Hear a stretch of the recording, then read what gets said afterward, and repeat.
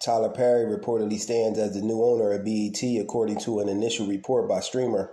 The media mogul will take over control of black entertainment television and VH1, both once owned by Paramount. However, the original report from Streamer has been removed from its site.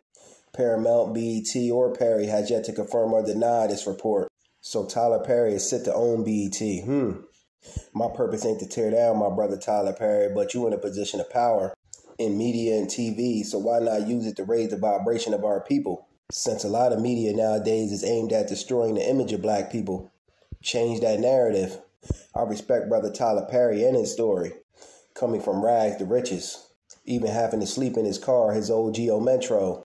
I watched a documentary where he said that, and he also purchased his old Geo Metro to remind him of them days of the struggle. I always root for my people and the underdogs because I respect anyone that has to grind from the bottom to get to the top. And from what I know, Tyler Perry employs a lot of black people, and that's commendable to me. The only problem I do have with Tyler Perry is the heavy programming and conditioning he puts in his TV shows and movies, showing black men feminine, wearing dresses and acting other than self, the interracial couple programming, and unnatural same-sex relationships, even with the women. And I also know just because he's promoted as the face and the owner of the company, he's still got someone to answer to. Full power and control isn't his. He's most likely still under control of that group of people that run TV, movies, media, and entertainment as a whole.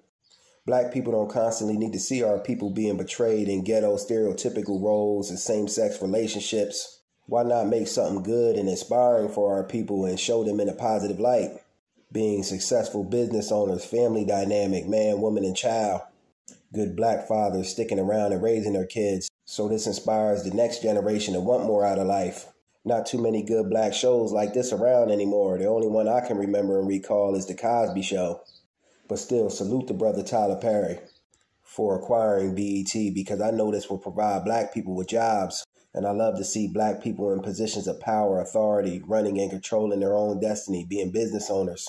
But this programming is everywhere nowadays, TV, movies, etc. It's hard to get away from it. Peace.